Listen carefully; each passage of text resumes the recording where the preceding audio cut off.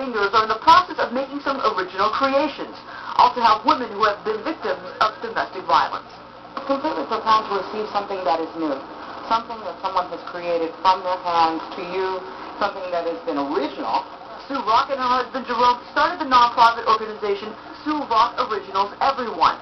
With donated yarn and other raw materials, they've recruited volunteers to help them make things like sweaters, shrugs, pocketbooks, pouches, handbags, eyeglass cases. These then get distributed to women who have survived domestic violence. This all came about from a tragic event, one that inspired them to take action. I had the misfortune of knowing someone who didn't make it out of a domestic violence situation. Well, she went back home, and that was the last time we saw her alive.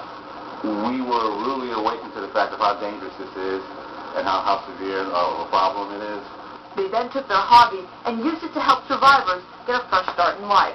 After 4 years, they say they've made and donated at least 1,000 items. Now, Rock's endeavor goes beyond knitting and crocheting. They've branched out into ceramics and have even established a couple of new book libraries.